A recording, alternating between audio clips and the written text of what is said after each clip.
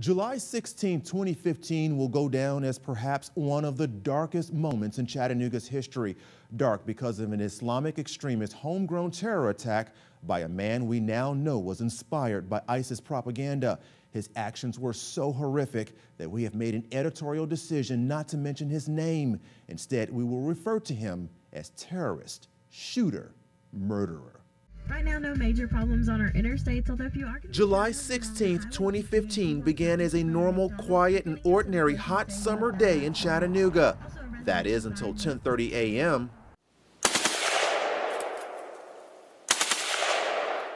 A lone gunman went on a shooting spree outside a military recruiting center on Lee Highway. 30 to 40 rounds of ammunition were reportedly fired into this military office from a shooter who was bent on causing harm. 7 people were inside. A U.S. Marine was wounded. The heavily armed shooter then led Chattanooga police on a 7-mile car chase to the U.S. Navy Reserve Center on Amnicola Highway, where he drove through security gates and started firing at everyone in his sight. As law enforcement from all over the city and county swarmed the Military Reserve Center, people from all over the world were learning about what was happening in Chattanooga. Are reports of an active shooter at the Naval Reserve Center in Chattanooga, Tennessee. We are covering a late-breaking story. The United States government says there has been, quote, an act of domestic terrorism in Chattanooga, Tennessee. We're going to go straight back to those live pictures coming to us from Chattanooga in Tennessee, where that shooting has taken place. We were in the car when the information started coming in. Chattanooga Police Chief Fred Fletcher was en route to Nashville with another officer when he got the call. And as soon as we heard that our community members and our police officers had been harmed, we turned directions around and returned to Chattanooga as quickly as we could. And I could probably remember every mile marker of that trip from Nashville to Chattanooga.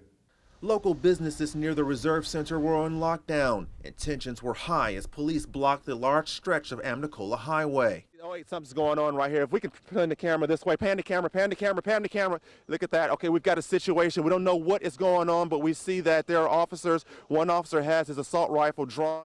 Rumors started circulating that the shooter was killed by Chattanooga police after he murdered 4 servicemen inside the Reserve Center. Hours after the attack, Chattanooga Mayor Andy Burke, along with law enforcement officials, confirmed the bad news. We do know that we have 4 individuals who were killed.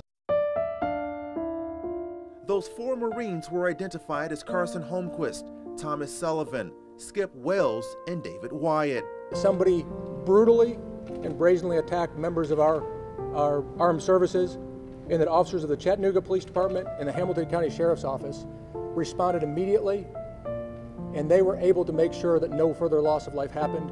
It was obvious Chief Fletcher was angry about what happened. I very much was angry.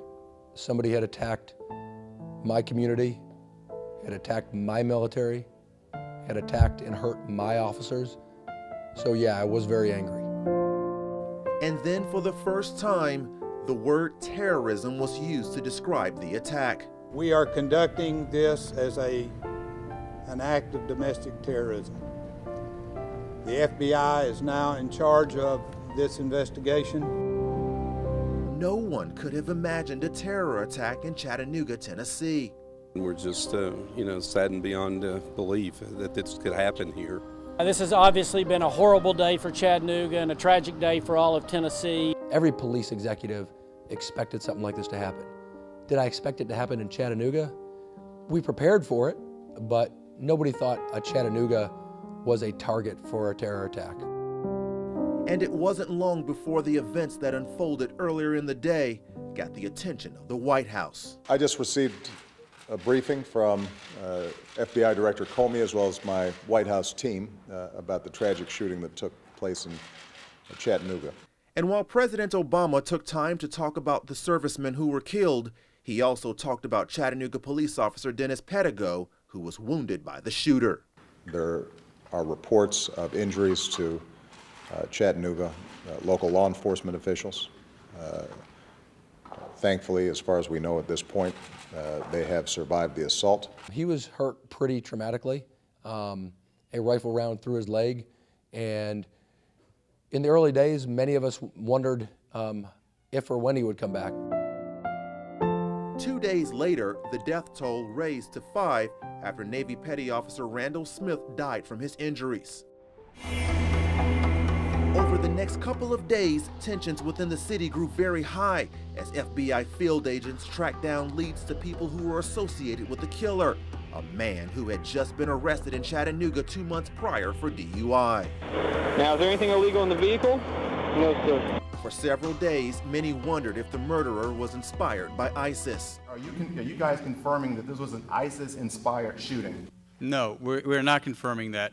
What we are saying is that that is a possibility that we will explore. That possibility was later confirmed to be the case. In the days, weeks, and even months after the attack, the servicemen who died were honored as heroes. Heroes who not only served to keep our nation safe, but also heroes who gave their lives to help fellow servicemen and servicewomen survive an attack that no one saw coming.